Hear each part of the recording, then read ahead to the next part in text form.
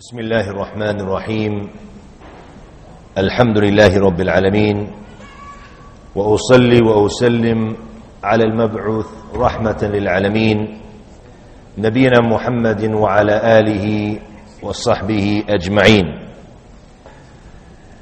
Today, alhamdulillah, we come to a conclusion of our series of lectures here in Doha, Qatar, and the Fanar Masjid. We ask Allah subhanahu wa ta'ala to put barakah inshallah in what was said in the last 5 lectures and what will be said tonight inshallah, and to forgive us for any shortcomings or mistakes that were made during these lectures. Today's lecture, which is entitled The Fiqh of Salat, it's a lecture that was originally requested by the brothers to talk about the description of the Prophet's prayer sallallahu alaihi wasallam. As it came in the hadith, where our beloved Prophet alaihi salatu wasalam, he said, "Sallu kama ra'aytumuni usalli." Pray as you have seen me praying. And then the brothers, I noticed before I came here to Qatar, that they changed the title to Fiqh al-Salat. And this title, Fiqh al-Salat, is a very deep and in-depth title. 6 lectures, or 3 if we were to go not into depth, to cover the Fiqh of Salat. So inshallah, I'm going to talk about one aspect of the Fiqh of Salat, as it will come shortly, which aspect this is inshallah ta'ala.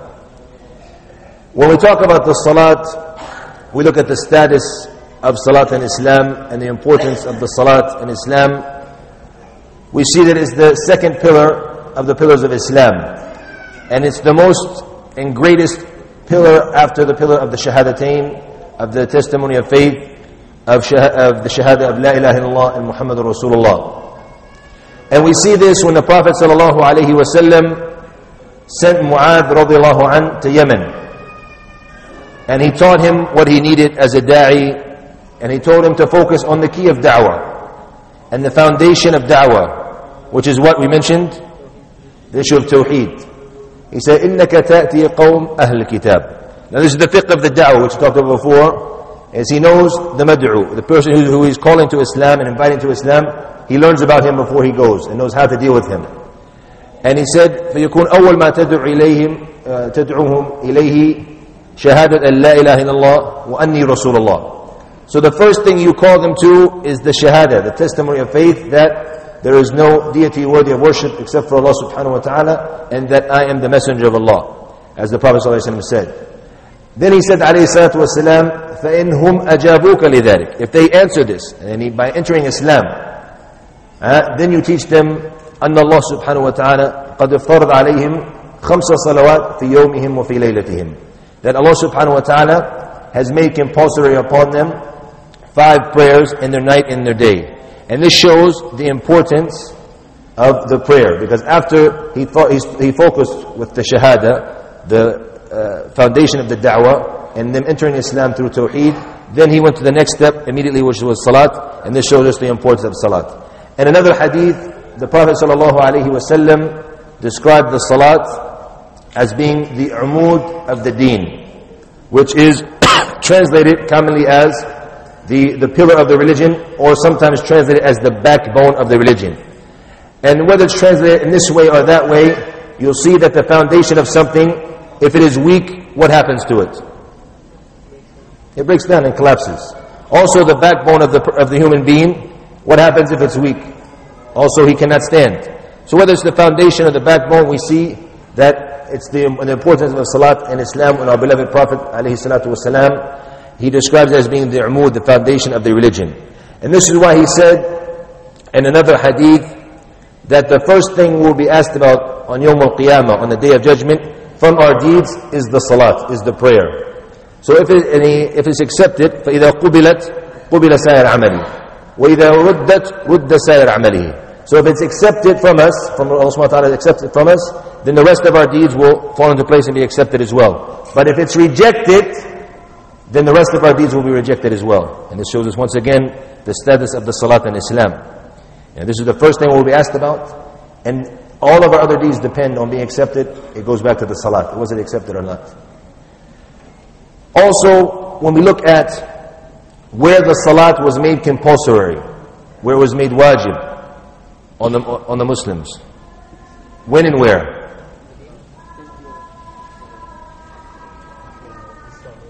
Al-Isra wal-Mi'raj. When the Prophet ﷺ took his incredible night journey on the Isra wal-Mi'raj, Allah subhanahu wa ta'ala made the salat fard compulsory upon all of the Muslims. No other act of worship or no other pillar of Islam was made fard during that time. So this shows us, once again, the importance and the status of salat in Islam. Also the salat, it's always wajib upon the Muslim. There's no time when the salat doesn't become wajib upon the Muslim. There's no time, except for the woman, obviously, she has her certain time, but in general, there's no even if you're sick, if you're in a coma, you have to make up the salat later when it comes. Jazakallahu khairan. Al-Hajj, for example, if you do not have the ability, لِمَنْ اسْتَطَاعَ إِلَيْهِ سَبِيلًا, who has the ability to reach Hajj, to go to Hajj, the capability to get there. If you don't have the ability, is it wajib? It's not wajib. So now we see once again the importance of the salat, because at all times you must make it. As zakat, if you don't have money, you have to pay zakat, you don't have to pay zakat.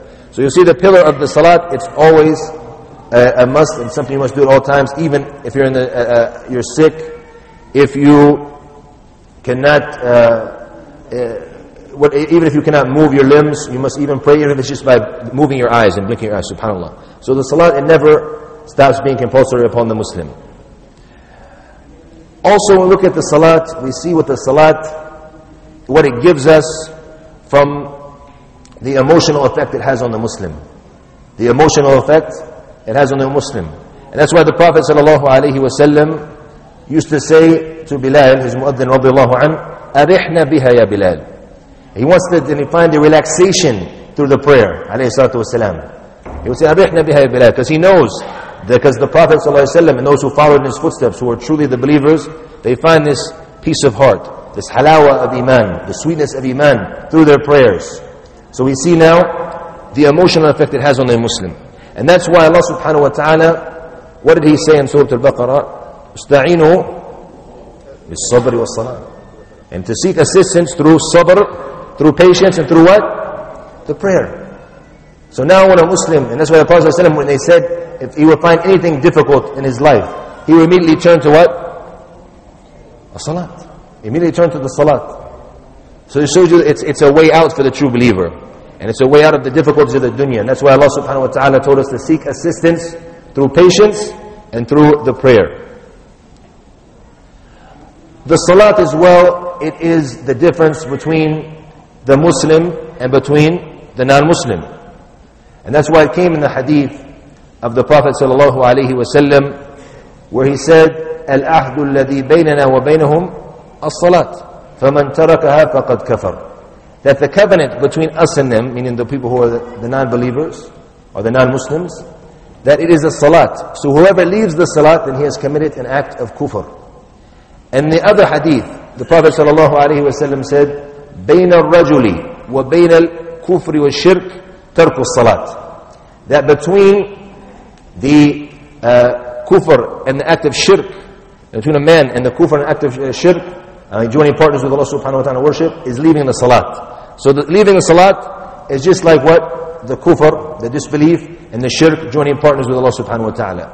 And here is an important benefit, that in these cases, as Shaykh al-Islam Ibn Taymiyyah rahimahullah, as he mentioned, and Iqtida Sirat al-Mustaqim, in his book Iqtida Sirat al-Mustaqim, which alhamdulillah has been translated to the English language as well, he mentioned that in the Arabic language, in these type of hadith or ayat, when it says al-kufr, in the hadith when it says al-kufr, the kufr, he said this shows that it's the kufr al-akbar. That's the major kufr, which means the person actually leaves the fold of Islam when he does it. So this kufr that is in the hadith, and it says al-kufr and ash-shirk, it shows that it's the major kufr, and it means that this person leaves Islam. And this is what was said, and this was the understanding of the Sahaba, radiyallahu anhum, And that's why Abdullah ibn Shaqiq, rahimahullah, in the Tabi'een, he said that the companions of the Prophet Muhammad sallallahu alaihi wasallam and radiyallahu anhum, that they didn't see anything from the deeds, from the actions, leaving it being kufr, except for the salat. And if we look into the statements of the Sahaba, we would see the likes of Umar ibn Khattab, and Jabir ibn Abdullah, and Abu Hurairah, and Ibn Mas'ud, and Ibn Abbas, and Abu Darda. All of them, they have clear statements saying that whoever leaves the salat is a kafir, is a disbeliever, and a person who has left the fold of Islam. It was also narrated on Ali radiallahu anh that he said that whoever leaves the salat is a kafir, is a disbeliever. The narration on Ali radiallahu anh, when it comes to the isnad, the chain of narration, the scholars differed. Is it authentic or not? In my first research, I found that it was not authentic, but I found recently some of our mashaykh, they see it to be hasan, the hadith. However, and whether it's correct or not, we have a lot of the other Sahaba who say very clearly that this is an act of kufr. And this is why the Imam Ibn Hazm, rahimahullah, he mentioned that this is the ijma' of the Sahaba. This is the consensus of the Sahaba. They agree upon it. Whoever does not pray has left the fold of Islam. And this shows you the importance of something, because like Abdullah ibn Shaqiq said, that they didn't see any other action when the person leaves it being an act of kufr. It's an act of disobedience, of ma'siyah, but that doesn't reach the level of being an act of kufr. Only the leaving of the prayer is this. One quick thing we ask ourselves now, what do we mean by leaving a salat? Does it mean that if we leave one salat or two, or meaning leaving salat in general, that a person leaves the fold of Islam? Who knows the answer to this? 3 Jummah prayers. What else? Anybody else? And don't be scared, we're here to learn. Whatever you know, inshallah.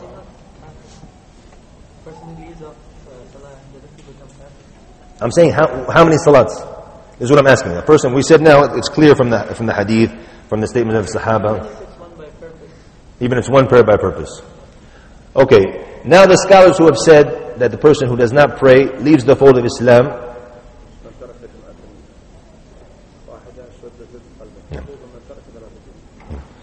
So some of the brothers saying Salat al-Jum'ah, and he mentioned the hadith that whoever leaves the Jum'ah, his heart becomes blackened. So now, the scholars who have said that the person who leaves the salat has left the fold of Islam, they differ. How many salats is it? If you go back to Fath al-Bari by Ibn Rajab, and pay attention to this, because the famous Fath al-Bari, which is the explanation of Sahih al-Bukhari, who is the author? Ibn Hajar. But the first person who started to do a book called Fath al-Bari, Sharh of Sahih al-Bukhari, the explanation of Sahih al-Bukhari, was the Imam al-Hafiz Ibn Rajab al-Hanbali. And they say that, rahimahullah, he started explaining the book Sahih al-Bukhari, and when he reached the book of the janazah, the funeral prayers, his janazah left his house, rahimahullah. So he reached only the book of janazah, but alhamdulillah it's been printed, and it's one of the most beneficial sharh's explanation of the Sahih al-Bukhari you'll find, especially because he did a very good job in the book of Iman, and it's very, very beneficial. There's 2 copies that I know of that have been printed, one in 10 volumes and one in 7 volumes. So it's a very beneficial explanation. If you go back to the first few hadith, you'll see he talks about this issue in detail, and he mentions that a lot of the salaf from the scholars of the past, they see that even if a person leaves one prayer on purpose and doesn't pray it, that he leaves the fold of Islam. And from the scholars of our time is our Sheikh Ibn Baz rahimahullah ta'ala. He is also of this opinion, that if anybody leaves even one prayer on purpose, that he leaves the fold of Islam. And he took this obviously from the statements of the scholars before him. He also has a famous fatwa rahimahullah, that if a person were to put his alarm clock every morning for Fajr when it's time to go to work, as some people do now. When it's time, they don't put on for Fajr because they want to get that extra sleep, extra boost for the day. So now if he has to be at work at 8 o'clock, he'll put the alarm clock on 7, 6:30, whatever, how much time he needs. But he won't get up for Salat al-Fajr. He said a person who does this intentionally, then he leaves the fold of Islam. Other scholars mention different things, but I'll mention what Ibn Uthaymeen mentioned. He mentioned that it is the person who leaves the salat altogether. He never prays. And this is the opinion that I see, inshallah, to be the strongest of the two. A person who does not pray altogether, he leaves the fold of Islam. And if you look at a person now, we have a lot of Muslims, especially in the time we live, and we know that perhaps they might leave sometimes, pray sometimes, and they're in a sira'. They're fighting within themselves because they want the good and shaitan is pulling them away. And we know these people personally, inshallah, we don't believe that they have left the fold of Islam. But obviously it's haram what he's doing, he's in great danger. And just the fact that some of the scholars, a lot of the scholars, that's why I mentioned the book of Ibn Rajab al-Hanbali, if you go back to it, you'll see he mentions, it's one prayer. The fact that the scholars have mentioned this, it shows you the danger of the situation and how you need to focus on striving to never leave any of your prayers. The topic we want to talk about tonight, when it comes to the fiqh of salat, I told the brothers, they said, what are you going to talk about? I said, there's not enough time to talk about everything. So they said, what are you going to talk about? And I said, it's a secret. I'm not going to tell you. So they kept asking me, you have to tell us, what is it that you're talking about? So I said, it's a secret. And so that's what I'm going to talk about, is some of the secrets of the salat. So alhamdulillah, I was telling them the truth, alhamdulillah. So it's the secrets of the salat, the asrar of the salat. Now, some of the forgotten fiqh of salat. That's what I want to focus on tonight. The fiqh that we have forgotten. Now, we say you need to do this is the sunnah to this, it's wajib to do this, you have to make sujood like this. That's not what I want to get into tonight. I want to get into a forgotten topic about the salat. And these are some of the asrar, the secrets behind the things we do in the prayer. Whether it's the things we do in preparation, the isti'dad for the prayer, or it's the things we do in the prayer itself. And this is what it becomes, unfortunately for us, a custom, a lot of the things we do. It becomes an ada. We always continue to do it like this, do it like that, and then we don't think of why are we doing this. So let's start, inshallah, and we'll take a trip together and stop in several points in tonight's lecture, inshallah ta'ala, to look at some of these secrets behind the things we do in our salat and in preparation for our prayer. The first thing we're going to reflect on is the wudu itself. In the wudu, the tahara, the purification of the soul, of the body, because the tahara, and this is what we don't focus on, how many types of tahara, purification are there? Where are the brothers sitting? How many? 2 types of purification. I get to pick on them because we study fiqh together in the morning, and we study aqidah, so they should know the answers. And they always sit in the same spot, so it's easy to find them, alhamdulillah. So now, there's 2 types of tahara, 2 types of purification, which is the tahara of what? Of the wudu itself and everything which comes with that, and then the purification of the soul. So a lot of us now, when we focus on the purification, the wudu, we think about the first type, how to make wudu, what's sunnah, what should you do, what should you not do, what breaks your wudu. What we want to focus on tonight is what is meant by this wudu. What is meant by the salat itself is to purify what? Our hearts and our souls. SubhanAllah. How many times do we forget this? Look in the verse in Surah Al-Ma'idah, Ayatul Wudu. Which verse is it? Verse number 6. Why is it? And it's called Ayatul Wudu. All the time we study it in fiqh because it brings the fara'id of wudu, what you have to do in wudu, how you make wudu. If you don't have water, what you do. If you have a major, you need the ghusl. All of this, it's mentioned in the ayah. So it's a very important ayah. At the end of the verse, the end of the ayah, Allah subhanahu wa ta'ala, He mentions to us why He has made this wudu compulsory upon us.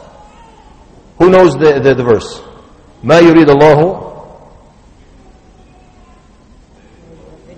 لِيَجْعَلَكُمْ مِنْ حَرَجٍ. He does not want to make difficulty. Allah does not want to make difficult for you. وَلَكِنْ يُرِيدَ أَنْ يُطَهِرَكُمْ. He wants to purify you. So from this wudu, the goal behind it and the secret behind it is to purify you. Not just talking about the purification of making you clean, the purification more so of your heart and of your soul. Now, when we're making our wudu and the water is dropping off the limbs, it reminds us of what? Inshallah, when we go into the salat, how the sins, inshallah, also will be falling off like this. Subhanallah. How the sins, inshallah, will be falling off. And from the goals, the ahdaf of this prayer is for these sins to go away, for us to purify our hearts from all of the bad deeds, and to get another chance. It's like it came in the hadith of the Prophet ﷺ, of the person who prays the 5 prayers is like the person who leaves his house, and in front of his house is what? A stream that he washes himself in. And he said, will there be any sins left? So this is one of the main goals, and we never think about this. So this is what we want to reflect on tonight, these type of things, behind what we do. Also, when it comes to the tahara, and being purified, we want to be purified also in what? The way we look as well. We want to, as Allah subhanahu wa ta'ala said, you need to look good when you come to the prayer as well. So when you're making also the wudu, you're reminding yourself that you want to be in the best of states when you stand in front of Allah subhanahu wa ta'ala in your prayer. Wear your best clothes. Make sure you smell the best. Unfortunately now, we find a lot of brothers and sisters, when it comes time to their prayer, they'll wear the worst thing they have. You're going to the masjid, he's wearing a dirty thobe. Why? I'm just going to salat. SubhanAllah. The other ones who come to Salatul Fajr, how many times has it happened to you? When you come, mashallah, you're listening to the imam, and the guy comes next to you, and he yawns very big. And then, he didn't brush his teeth when he came to the masjid. SubhanAllah. A'udhu billah. And he ruined your salat for you. What is this? Happens all the time. So he said, it's wajib, I have to come to salat. Alhamdulillah, you came to salat, but brush your teeth before you come. Allah yadik. SubhanAllah. It happens, I mean, how many times it happened? It's probably happened to all of us.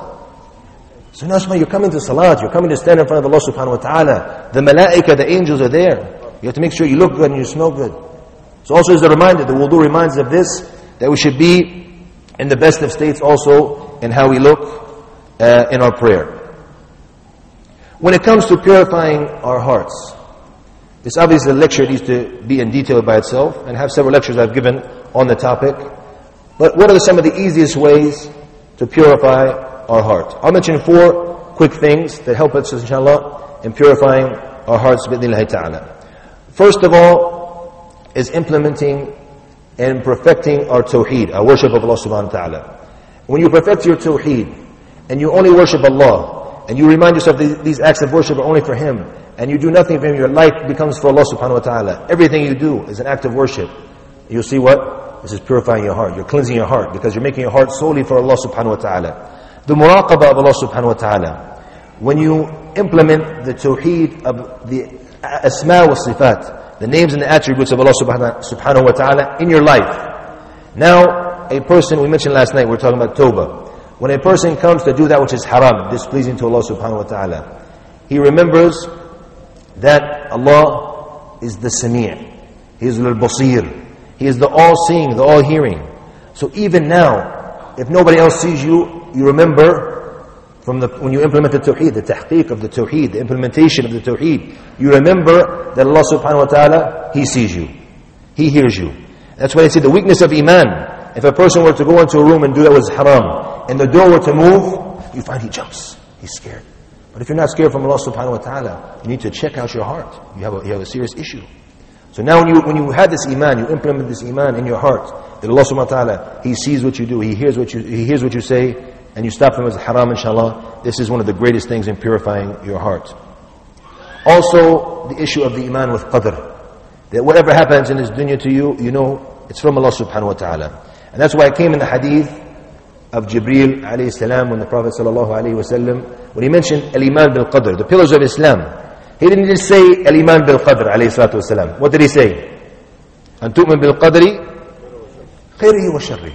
To believe in the qadr, the good and evil which comes from it. And the good or bad that comes from it.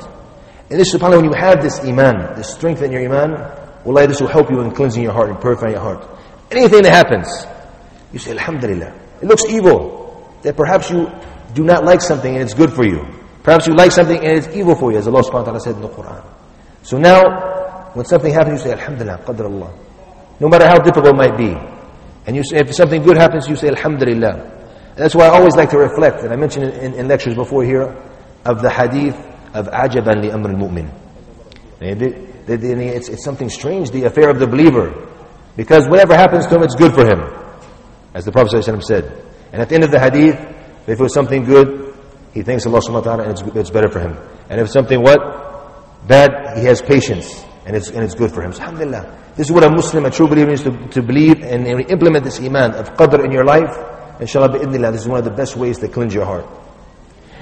The last issue we'll talk about when it comes to the tawheed is the belief in the hereafter, Yawm al-Akhir. When you have strong aqeedah, strong tawheed, strong belief in the day of judgment, what becomes your goal in the dunya? The hereafter. Your goal is to get the Jannah in the hereafter. You want to leave everything in this dunya. It doesn't mean you don't work, you don't do this. Some people understand that. You strive in the dunya. We're ordered to strive and be the best we can be in the dunya. Whatever job we have and whatever we do. But our main goal is where? It's to get the Jannah. So when somebody's heart is attached to Jannah, how's he going to be with the dunya? It's not going to affect him. He'll be cleansing his heart because he's not living in this dunya with you. Wallahi, we see some of the mashaykh, and I remember one of the ones who taught me Tawheed in the second year of the college in Medina. And this man, subhanAllah, may Allah protect him and give barakah to him in his life and his children. One of the best teachers who taught us, very good teacher. He taught us about Asma wa Sifat and about Qadr. So we used to see him, you'd see how he used to what? Dress. Very simple. A very simple white qutr like this, very simple thobe. And even the car he used to drive was very simple.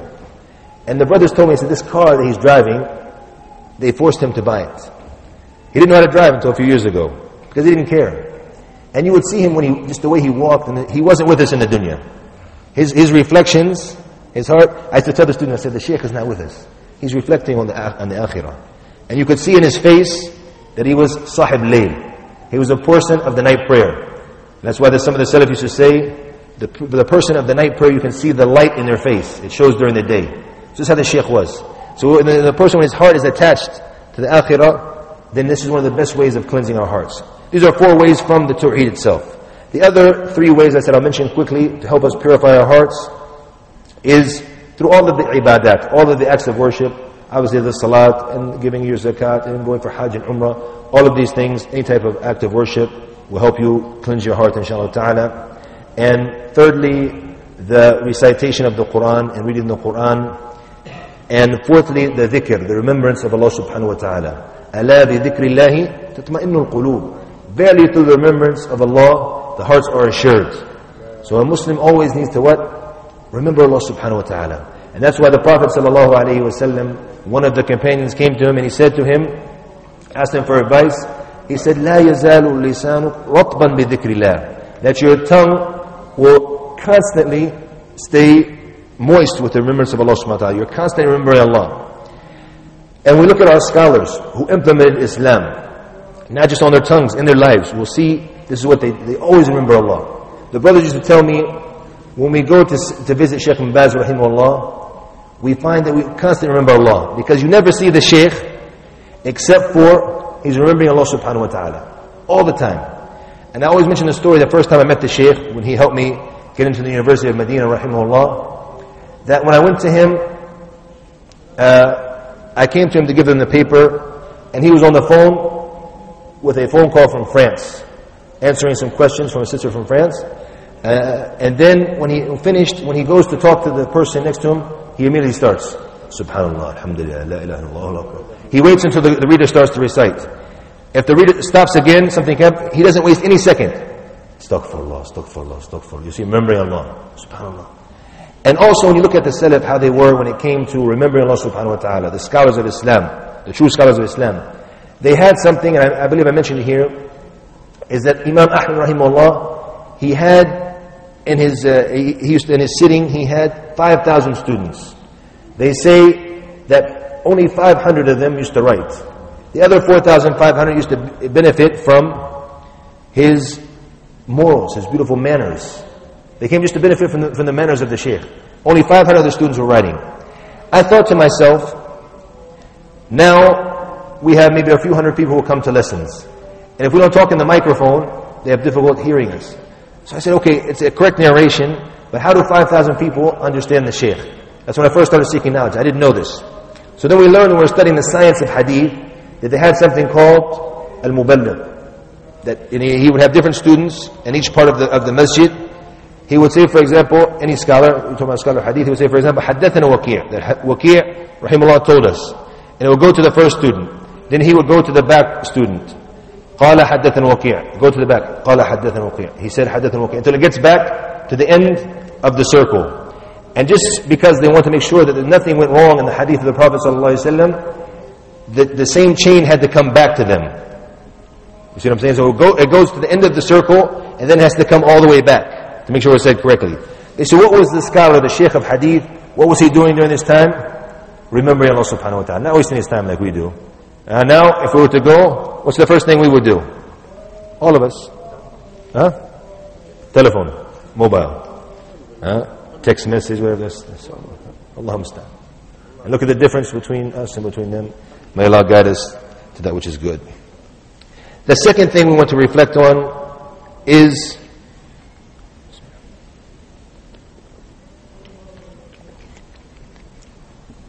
after we have made our wudu and we come to the prayer, we stand facing in which direction? The Qibla. What does this remind us of? First of all, the greatness of Mecca. What did Allah subhanahu wa ta'ala say in Ali Imran about Mecca? Inna awwala bayt wudi'a lin-nas. Who finished the ayah? Lilladhi bi Mecca. That the first house of which that was put for people was the one in Mecca. Mecca, another name for Mecca. Then what did he say at the end of the ayah subhanahu wa ta'ala? Mubarakan wa hudan. And he described it as being a place of barakah, a place of huda, a place of guidance, a place of blessing, a place of huda. And he said after the next ayah, Man dakhalahu kana amina. Whoever enters it, he feels safety. And he feels safe in this place, subhanAllah. So this shows you about the importance. When we face this direction, it reminds us that we are blessed as an ummah, that Allah subhanahu wa ta'ala chose for us the direction of prayer, the best and most holy place to face in our prayers. Walhamdulillah. Also, if we reflect even deeper, and before that, I'll tell you an interesting story, before we reflect a little deeper, that a group of Christian missionaries in Indonesia, they were working to call Muslims to enter Christianity. So some weak Muslims entered Christianity. Not because they believed in the Aqidah, and they believe, but because they wanted what? Money. They wanted money. Because now they were getting money. They're very poor people. So these people were offering them money and assistance, so they took it, because they're weak in their iman. And they started to learn, and they were attending all the classes and learning about Christianity. So the people there, the Christian missionaries, they were very impressed. So they said, since you have gotten through this stage and you've done very well, we want to give all of you a gift. Anything you want, choose it, and it will happen. So they went to the side together, the Indonesians. They gathered and held it up, and they went back and they told them, we've decided, and what we want to go to Mecca. So now, even though they've gone astray, and apparently in their hearts they're still attached where? To go to Mecca. This is what they want to do all of their life. So and you see Mecca, alhamdulillah, the place that it has in the hearts of the Muslims. And subhanallah. Alhamdulillah. Alhamdulillah. If we want to reflect deeper, if we look at the seerah of the Prophet sallallahu alaihi wasallam, when he first went to Medina, what was the direction he was facing in the first 17 months? Jerusalem, Al-Quds. When he was in Mecca alayhi salatu wasalam, also he was facing the same direction. When he was in Mecca, he used to put the Kaaba in front of him. So when it came time for this, he in his heart, he wanted to face Mecca. But this is what Allah subhanahu wa ta'ala has chosen for him. So alhamdulillah, he's doing as he's been ordered. But he keeps looking up to the sky in hope. That's why came the verse in Surah Al-Baqarah. Allah subhanahu wa ta'ala mentioned this. And then he mentioned at the end, subhanahu wa ta'ala, وَمَا جَعَلْنَا الْقِبْلَةَ الَّتِي كُنْتَ عَلَيْهَا إِلَّا لِنَعْلَمْ مَنْ يَتَّبِعُ رَسُولٍ مِمَّنْ يَنْقَلِبْ عَلَى عَقِبَيْهِ. One of the reasons Allah changed the Qibla was to test the believers in the first stage of Islam, when the Muslim state was what? Was put together, it was established. So one of the first reasons the Qibla was changed was to test. And this reminds us also that we're in a test. In this life, we're here to be tested. We're in this dunya to be tested. Alif Lam Mim. أحسب الناس أي يتركوا أن يقولوا آمنا وهم لا يفتنون. ولقد فتنا الذين من قبلهم فليعلمن الله الذين صدقوا وليعلمن الكاذبين. Allah subhanahu wa ta'ala made it clear in the Quran that you are here. Do you think you're going to say, you'll be left to say we believe, and you're not going to be tested? Verily Allah tested those before us to see the truthful, and He will test us as well to know who are the truthful and who are the liars. SubhanAllah. Very, very clear. This is one of the reasons we're here. So when we face this qibla, it reminds us of the fitna, of the hardships that happened during that time, because it was difficult for a lot of people. Now this major change in the religion during this time, even the Jews during that time, and the hypocrites, and munafiqeen, they took this as an opportunity to slander Islam and to attack the Muslims and the religion. If this is the religion, why is it like this? So in the days we live in, this gives us what? Gives us strength. Because now we're living in a time of fitna. We're living in a time when our religion is constantly attacked. From non-Muslims and from the people who claim they're Muslims who live in the Muslim countries.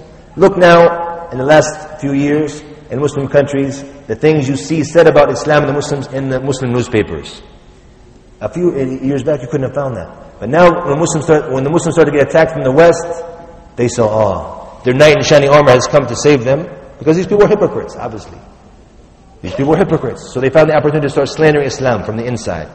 So now we see from the beauties of this test, alhamdulillah, Allah yumiz al-khabith min al-tayyib. Allah shows you that which is pure and good, and that which is not.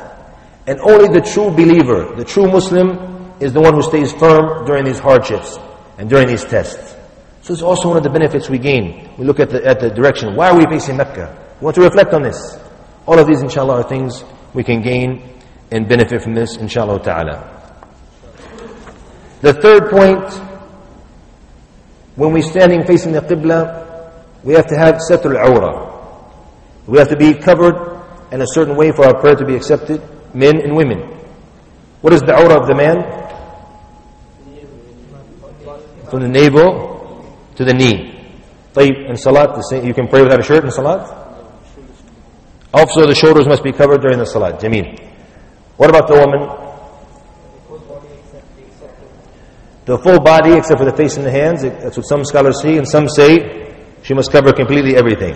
Her face and her hands as well. What about salat? What must she cover in salat?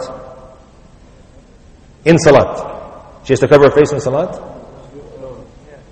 If there's men around, she covers her face, obviously. But if there's no men around, then she uncovers her face, and she can also uncover her hands. It's also important that we point out that some of the scholars see that it's compulsory wajib for even to cover her feet completely during the salat, and whoever does not do so, that her salat is batila, it's not accepted. So this is important to be pointed out. Also, the woman must cover her feet during the prayer. Now, this covering for men and women, what is this reminding us of? It's giving us tadkir. It's reminding us of something. What is this?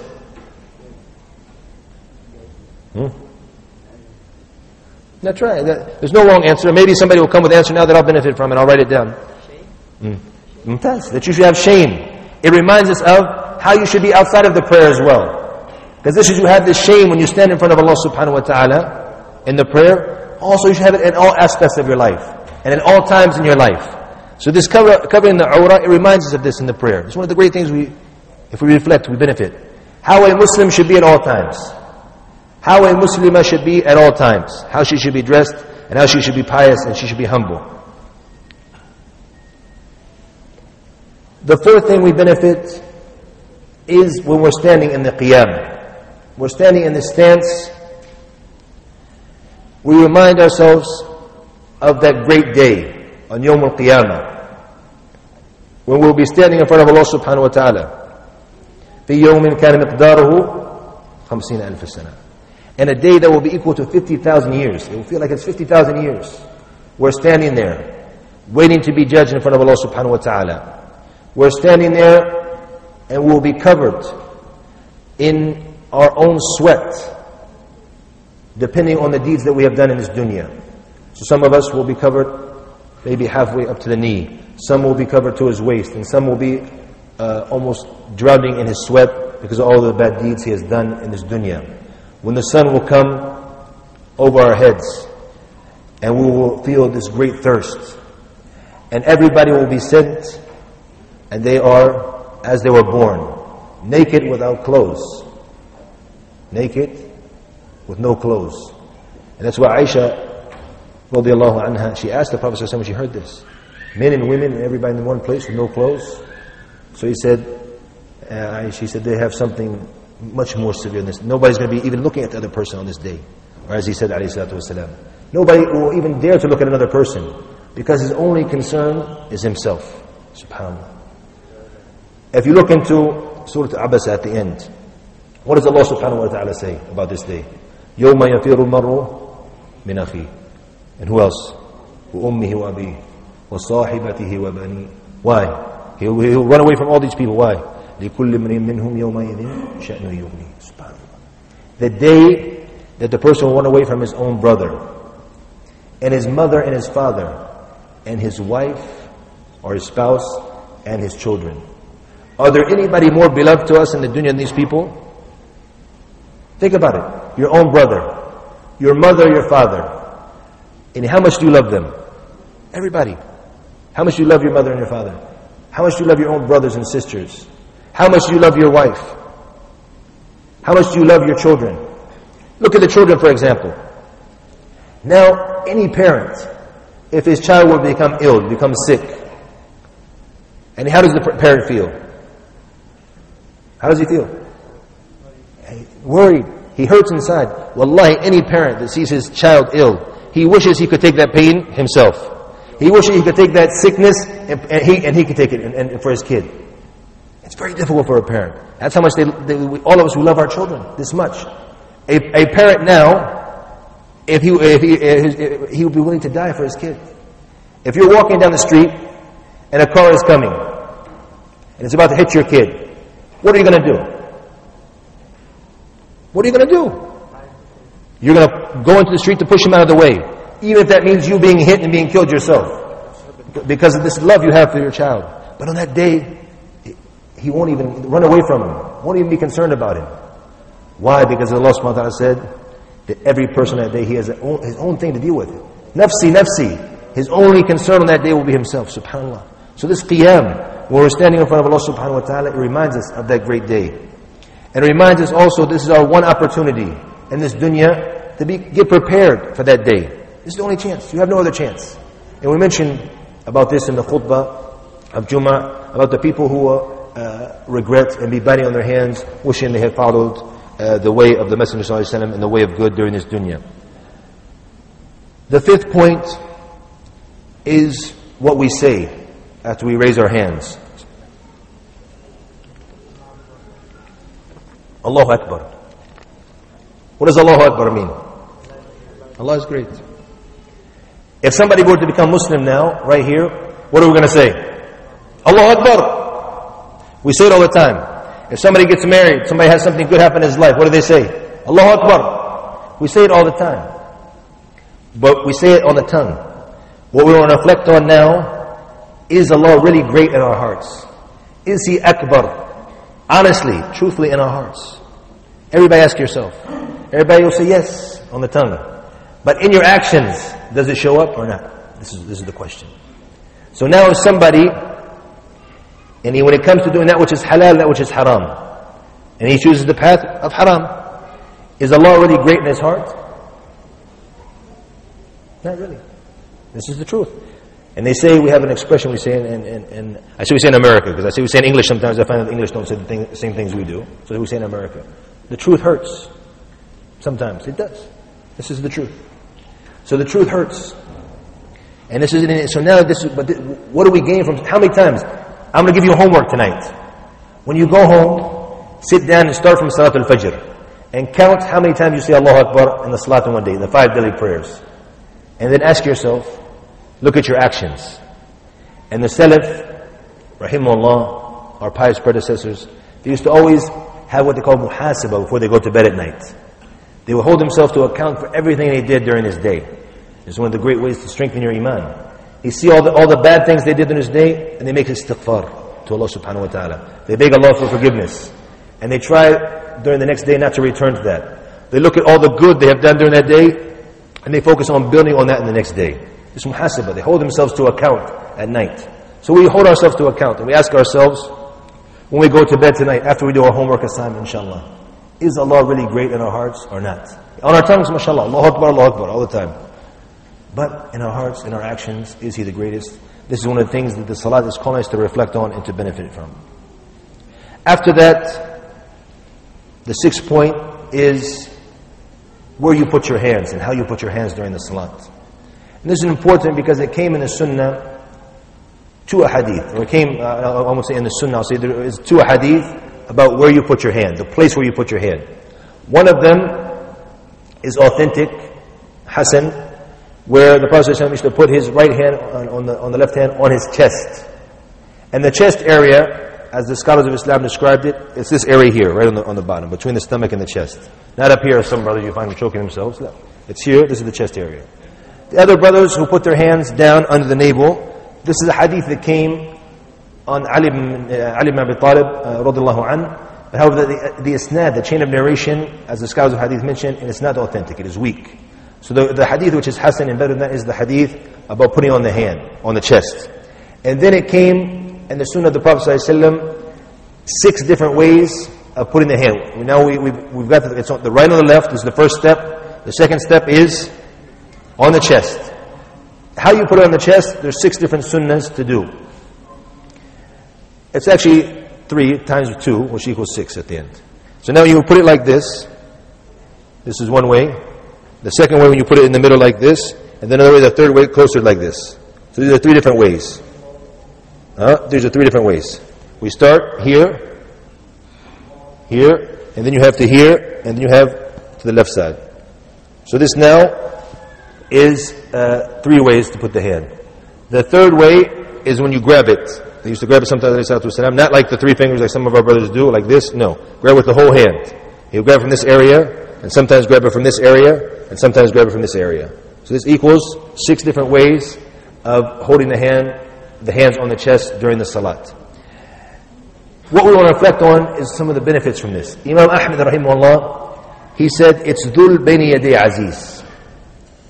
That it's a type of humbleness between, or standing in front of He who is great. It's a humble stance. And that's why the Prophet ﷺ chose this stance in his sunnah, because it's a humble way of standing in front of Allah subhanahu wa ta'ala. When you put your head down, and you put your hands like this, you'll see this type of humbleness, and it reminds you of that the Muslim must be humble in front of Allah subhanahu wa ta'ala. And it reminds you that the Muslim, he's in need of Allah subhanahu wa ta'ala. And it reminds you also that a Muslim must be humble in all aspects of his life. The 7th point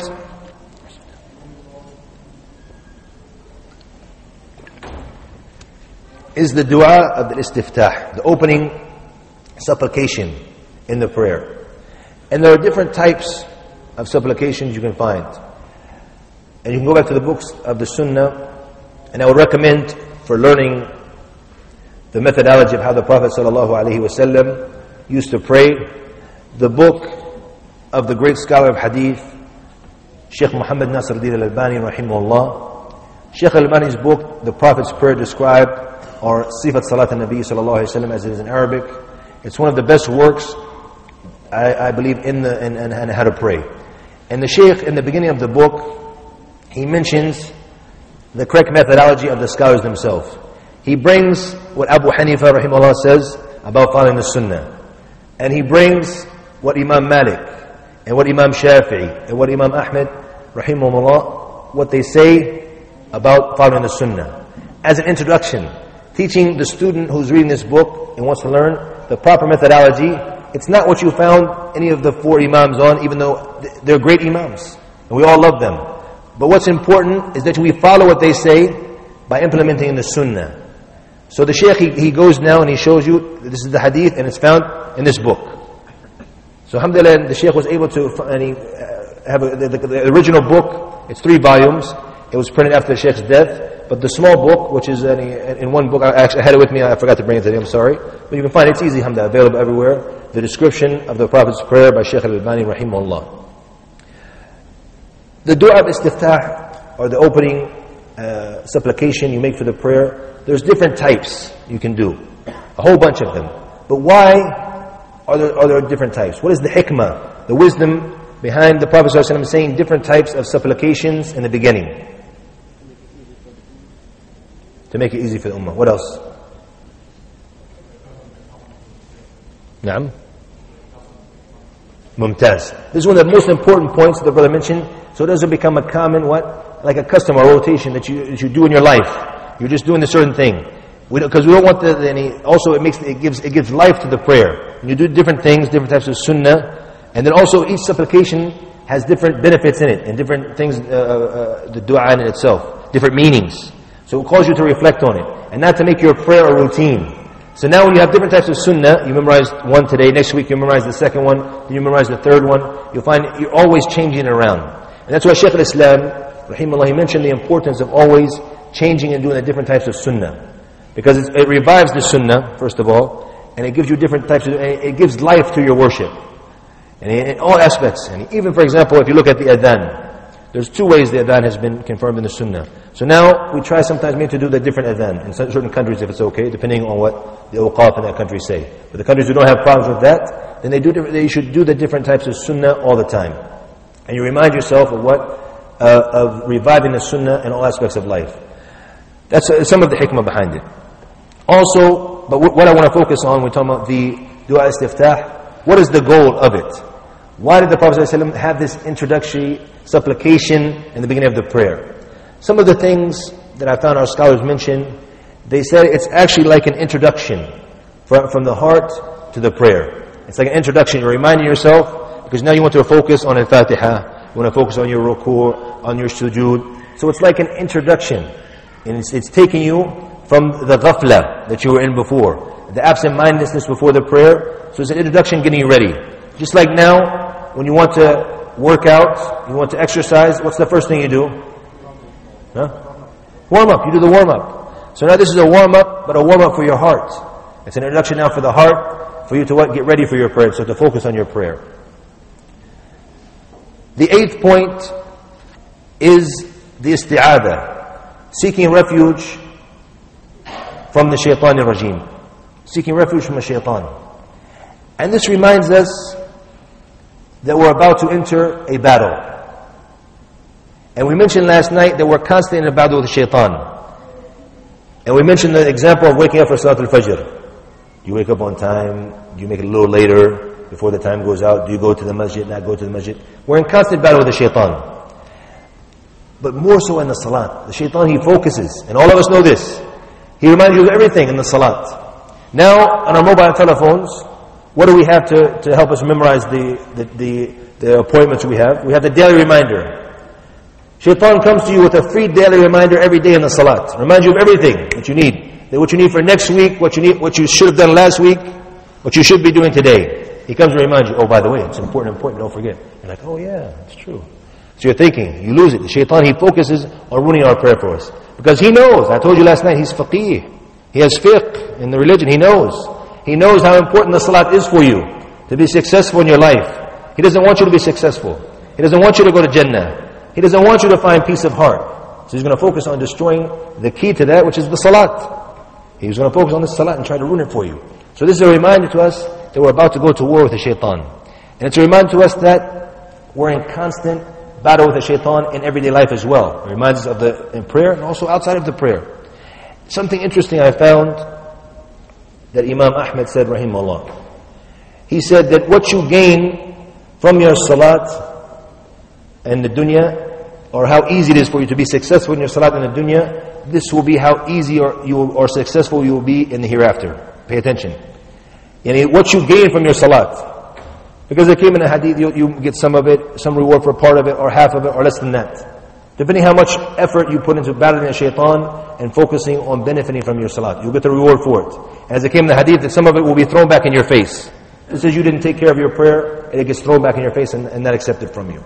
So now, Imam Ahmad said, the success you have in your prayer, benefiting from your prayer in this dunya, this will equal the success you will have on the Day of Judgment, subhanAllah.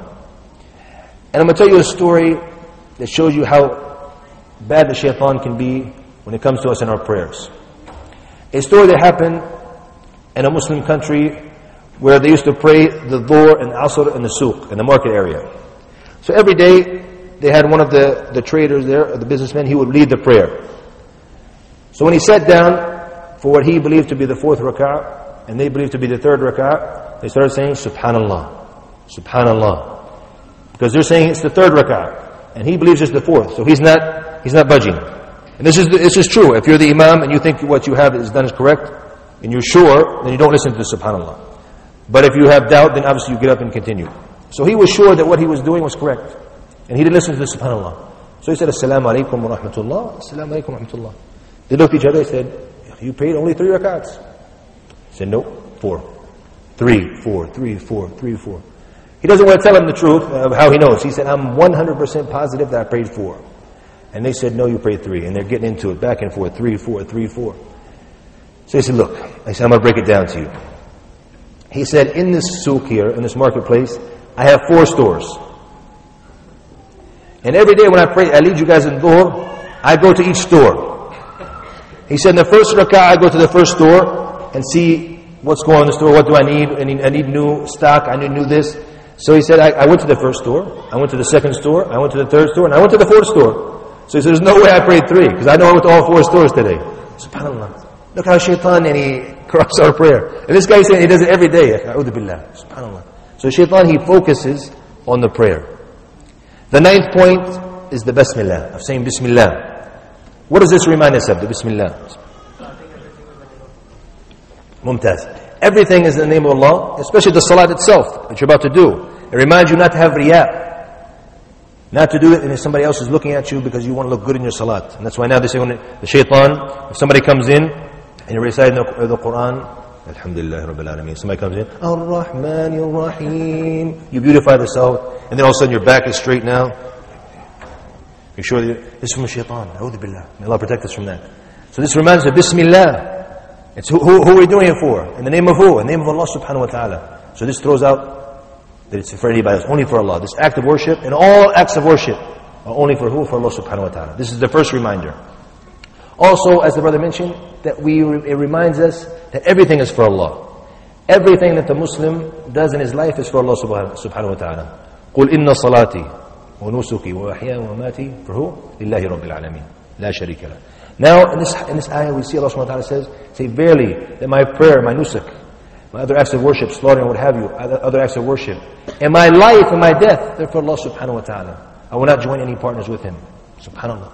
There's a reminder, a Muslim reminds us when he says, Bismillah. And we say all the time, Bismillah, Bismillah. But how deep? We want to reflect on what we gain from this Bismillah. Are we gaining anything from it or not? Is our life actually for Allah or not? Are we living for Allah or are we living for shaitan? And for in being slaves of our lust and our desires. So now, this is a reminder. When we say Bismillah, that we must live as Muslims only for Allah subhanahu wa ta'ala. And from the mercy of Allah, that if we make everything in the name of Allah, and everything for Allah subhanahu wa ta'ala, you get reward for all of this. Even something very simple. When it comes to feeding your family. The Prophet, he said, even the food, تَجْعَلُ فِي إِمْرَأَتِكَ. Even the food you put in the mouth of your wife. It's ajr, if you have the correct niyyah. And unfortunately, we don't focus on benefiting from this because it becomes custom. Just like the salat we're talking about now, it's become aad, it's become custom to do this and to say this. Even every aspect of our life. If we have the correct niyyah, the correct attention, we will get reward for it. Now, as a Muslim man, is it compulsory upon you to take care of your family, your wife and your children? It's not up to you. As you always tell my students, I said, even if your wife makes 50,000 a month and you make 10,000, you can't have any of her money in Islam. If she wants to give it to you, it's up to her. But now you have to do everything. You have to pay the rent, bring the food, everything. So it's a wajib. You have to do it. But you can do it as a custom and not get reward for it. You'll get reward for it, inshallah, if you're doing your wajib. But I'm saying, if you focus on the act, making it an act of worship, or act of ibadah, you'll get even more reward for it, inshallah ta'ala. That's what I want to point out. The 10th point is the Fatiha itself. How much time do we have left before they're done? 11 minutes. فَلَا يَتَدَبَّرُونَ الْقُرْآنَ. They do not